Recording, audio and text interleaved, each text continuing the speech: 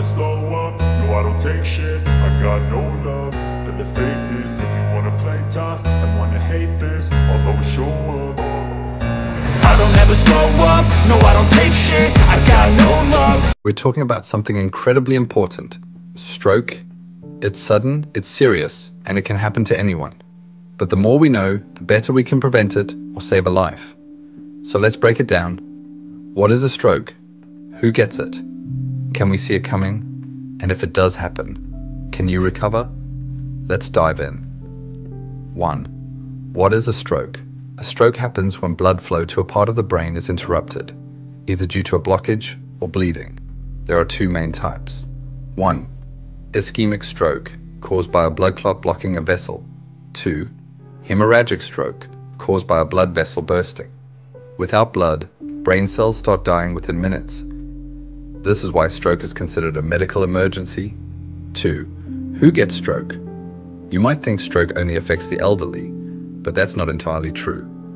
Yes, people over 65 are at high risk, but young adults and even children can have strokes too. The risk goes up if you have high blood pressure, diabetes, high cholesterol, atrial fibrillation, if you smoke or drink excessively, and let's not forget, genetics and lifestyle choices play a big role too. 3. Can we tell before it strikes? Unfortunately, a stroke often hits without warning, but the body sometimes gives us clues. Remember the acronym F.A.S.T, which simply means face drooping, arm weakness, speech difficulty. Time to call emergency services. If you or someone else shows these signs, don't wait. Every second counts.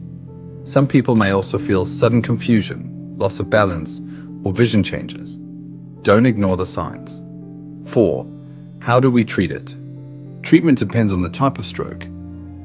For an ischemic stroke, doctors may use a clot-busting drug called TPA, but it has to be given within a few hours of symptom onset. For hemorrhagic strokes, surgery may be needed to stop the bleeding and relieve pressure. The sooner treatment starts, the better the chances of survival and recovery. 5. Can one recover from it? Yes, recovery is possible. It can be slow, and every journey is different. Some may recover completely, others may deal with long-term effects like speech difficulties, paralysis, or memory loss. Rehabilitation is key. This may include physical therapy, speech therapy, occupational therapy, and emotional support. 6. How can one prevent it? Now the good news, stroke is largely preventable. Here's how you can lower your risk. Keep blood pressure and sugar levels in check. Eat a healthy diet. Exercise regularly. Quit smoking, limit alcohol, manage stress, get regular health checkups. And if you're at high risk, talk to your doctor about medications or lifestyle changes that could help.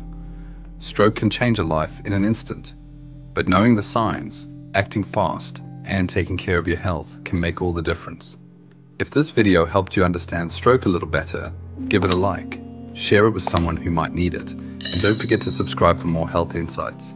Take care of your brain. It's the only one you've got.